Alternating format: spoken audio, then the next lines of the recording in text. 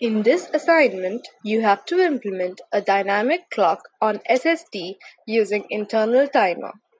So basically, as soon as the board is powered on or reset, the clock should start at 0. The decimal point of the hours field should blink once every 500 milliseconds. The clock format should be 24 hours. The clock enters into configuration mode by pressing Set or Edit key. The configuration mode is indicated by a blink on the minute field every 500 milliseconds. The fields can be selected with Choose Field key. The selected field should blink at the rate of 500 milliseconds, indicating the selection.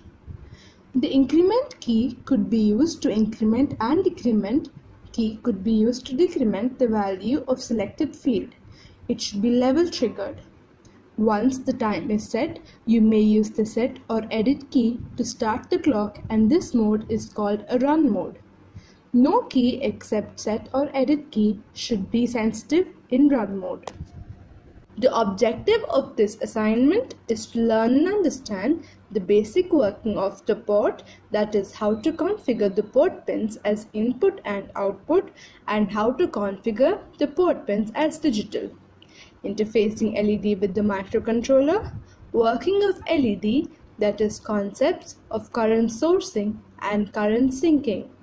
Interfacing tactile switch to microcontroller as active low or active high.